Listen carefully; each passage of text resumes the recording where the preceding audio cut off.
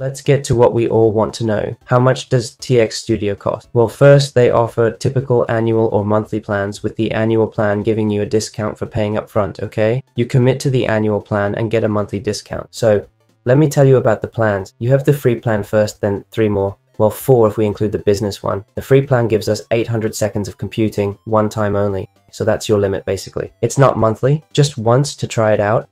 It makes images and videos with all the advanced camera features. But of course, we don't have a commercial license, so we can't sell any images we create with it. For the second plan, the annual plan billed monthly, we'd get more computing time, 8,640 seconds. Don't think that's a lot though, it's quite a bit more. But to give you an idea, with those 800 seconds, I can't even generate a full story, not even close. So this would be, I'm not sure, I don't want to guess a number, but more than 5 stories, I don't think so. We had all the generations of images and videos, same as here with more computing seconds, these for each month, and also an editing package is added and video scaling improvements for better video quality than if we used the free version, which had poor scaling. Then there's the standard plan where we would have many more computing seconds per month, well, all image generation, video, everything we had before, editing packages, accelerated rendering, and we can add different collaborators to our projects, interesting presentations of projects. And here we also add that commercial license that many of us are interested in to market these videos we're going to generate finally. Well, not finally, but anyway. There's the Pro plan